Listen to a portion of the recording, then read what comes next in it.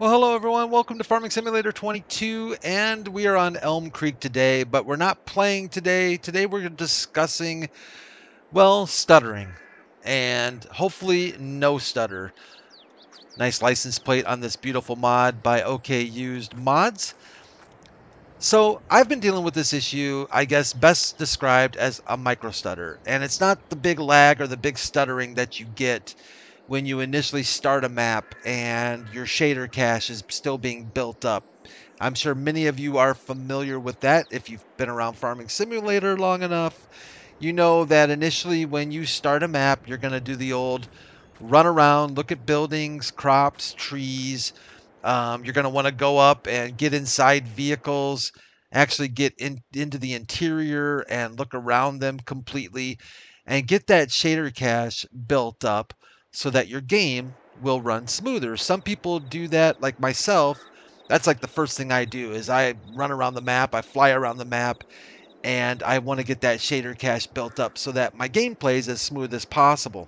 Some people will do it while they play. It's just up to you. But today, I want to talk more specifically about a micro stutter. The micro stutter is that little thing where, at least for me, I'm inside the cab. It's 99, if not 100% of the time, I'm actually driving inside cab, driving down a road or a dirt road or around the field, and I get this little stutter, this little tiny hiccup, and it's just been driving me a little bit crazy. So I started doing some research and some messing around, and I've been switching all kinds of settings and all kinds of things, but I think I finally stumbled across the one thing that has made the biggest difference for me. In fact, I would venture to say possibly 99 to 95 to 99% better. Okay?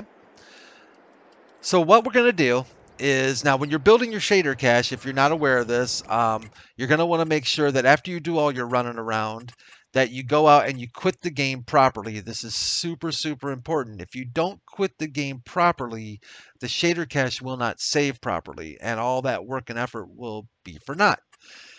Don't do the quit to desktop.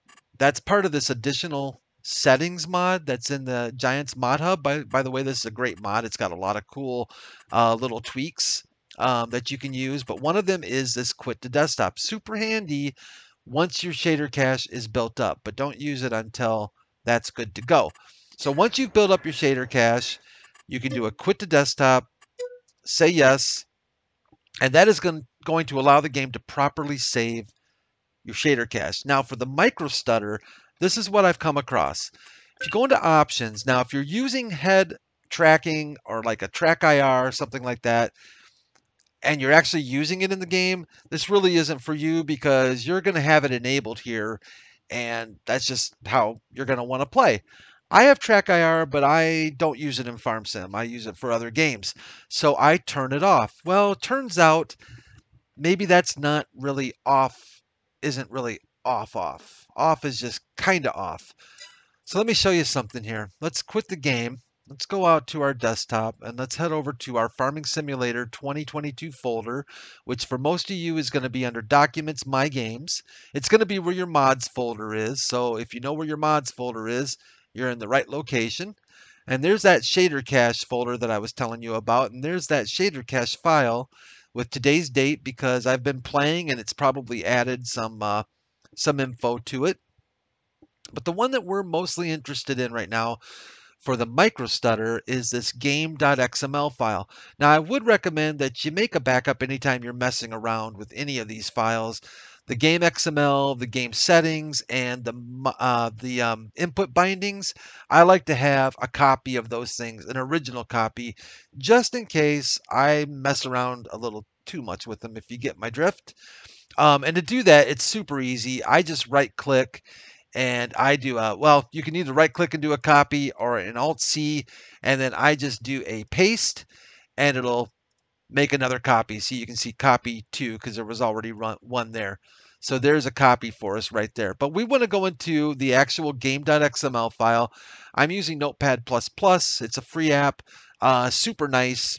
for doing things like this with XML files. At least I find it's a little bit easier than just using WordPad, which you're more than welcome to use if you'd like. But what we're looking for is this head tracking section right here. And you can see they're all trues.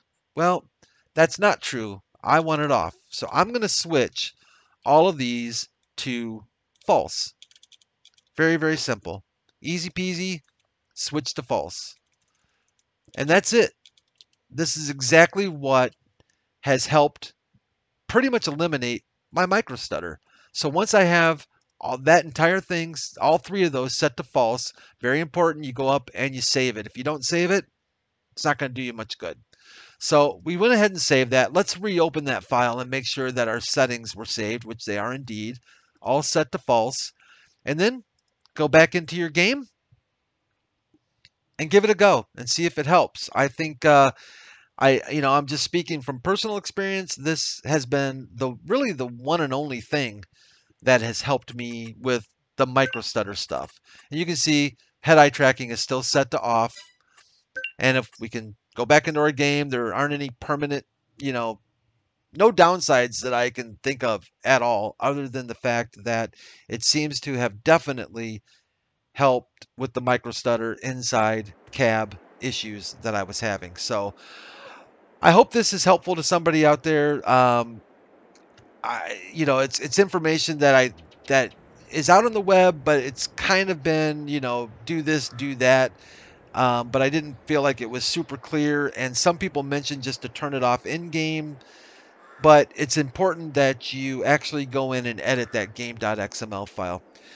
Thanks for stopping by. Thanks for watching the video. I really hope it was helpful to somebody. I put my PC specs down in the description below so that you can check those out and see, maybe kind of do a comparison with your specs if you're having lag issues or micro stutter issues.